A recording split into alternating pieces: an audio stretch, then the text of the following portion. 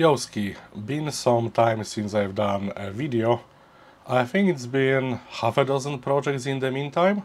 And in terms of sewing, this is the first version of a thing which I've tested. It doesn't work well enough. I'm currently on a second version which also doesn't work well enough. But with every prototype I get more questions. So, but this video is not about this. So let's get this out of the way. It's about the pouches. If you've seen my previous and I believe first video on sewing, yeah, time has passed and I've made more of those. I've made 3 of these big ones and also made 2 smaller ones, well, 3 smaller ones, yeah. So why are you just seeing a pair of each here and not all of them? Well, because unlike you and me, these pouches are doing their job right now. Yes, they are working.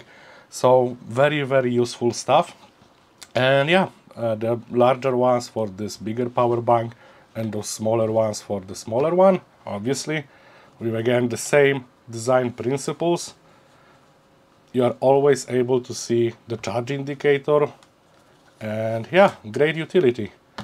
Now, in this video, I mean, there's not much to say, these are just custom pouches. So what I was thinking is while I was doing the other pouches, I think it was a long session about a month ago, like last month, during some holiday break or another. I've actually gathered, I think, 4 hours of raw footage. So I have this idea to maybe make a minute or 2 montage out of that, just, to try editing more, because I'm not really that good at it. Not enough practice. So yeah, but before we get to the montage, which I still have to do, I just wanted to tell you, and like in general, because I haven't actually video covered all of these steps, and when I started thinking about it, there are a lot more steps than I was like just, like initial impressions. So the first step is you actually have to measure, I almost forgot about it because I've done it a long time ago. You have to measure the stuff you want to make a thing for, which sometimes is not trivial. These are mostly, like cubic-like stuff, so that's easy. Then once you have your measurement, and this is the most important point, you actually have to think, and sometimes think quite a lot, about the design in your head and the feasibility, like the order of operations, especially for sewing, it's extremely important. So yeah, a lot of thinking, the second step. Third step is that I think usually you would do a design, I mean a pattern, a blueprint, a template. So what I usually do is I made them directly out of cardboard, but I'm actually moving with this new project to just doing them like on the computer in Inkscape, whatever drawing program that you like. Probably a vector one will be better, or a proper cut program.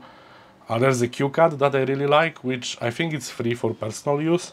But anyways, once you get the design actually like laid out, what you would do, at least what I do, is I do a rough cut of the fabric, because there's a rough cut and then there's the precise cut. I found it, at least in my case with so little space, it's practically impossible to do a final precise cut out of a large sheet of fabric, which and by large I mean it's like meters by 1.5 meters or 2 meters, and I don't have that much space. So I do it in 2 steps. First the rough cut, and this is where the template, if you have it in physical form, is already useful, because you can just plop it and like with some margins just cut it roughly. That makes it really nice. Then after the, which will be probably like 4th step, I will put them on screen anyways. After you have the precise cut, what I do, and I would assume that professional people don't do it, I actually draw my design, like where I need to bend stuff. Well, do you bend it? I mean, just, like flip it around.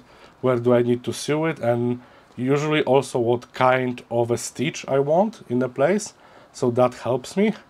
Now, in case of this project, obviously, the straps, they don't come like this. You have to actually make them. So out of a pretty long coil of this strap, you need to cut it to size, make a hole, which is its own thing, and then add the eyelet. So this is additional step, and only once you have all the pieces is the actual sewing.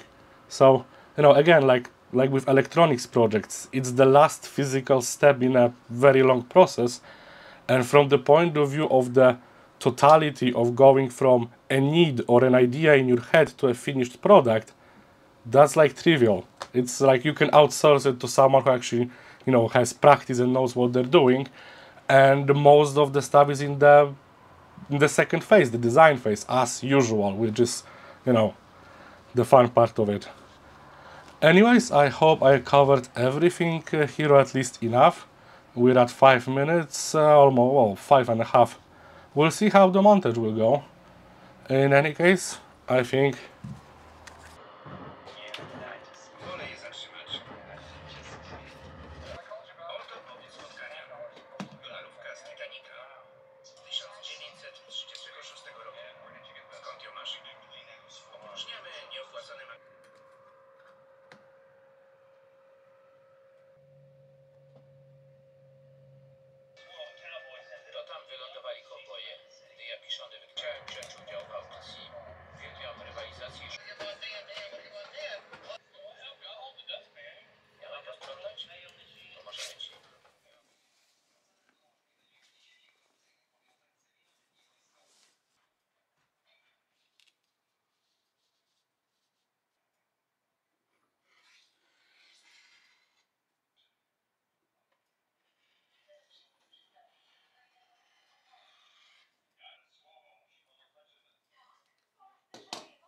Under one.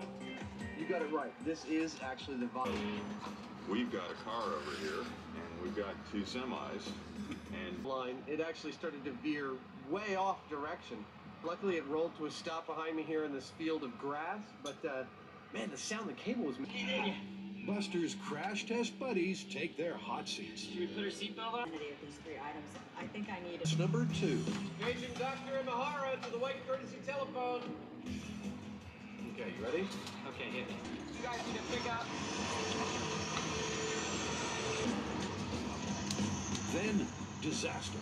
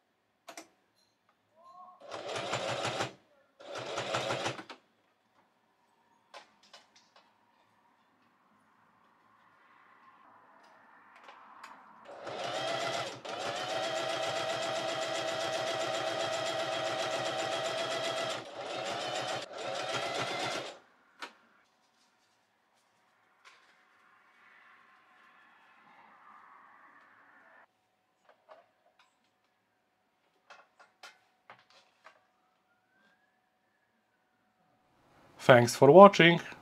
Bye.